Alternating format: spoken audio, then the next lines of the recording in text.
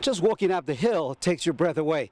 Imagine what it's like going across several borders from Honduras, Guatemala to eventually make it here, the U.S.-Mexico border, only to wait across the border at a shelter with two other 200 women and children, getting your name on the list, hoping that at some point your number would come up. Along the U.S.-Mexico border, Patricio Espinoza, Associated Press.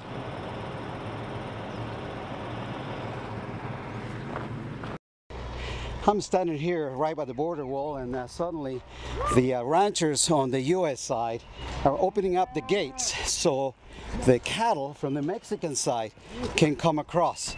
And it's very interesting because it seems like there's not a lot of security watching what's happening here. Literally anyone could come across.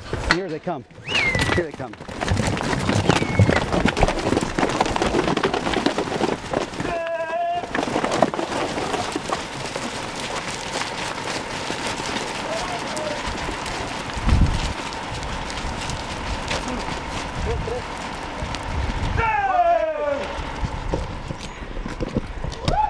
And so this is one of those things that politicians talk about. What would happen if the U.S.-Mexico border is closed? Well, what would happen is like operations like this one, bringing Mexican cattle into the U.S. for consumers, it may come to a stop.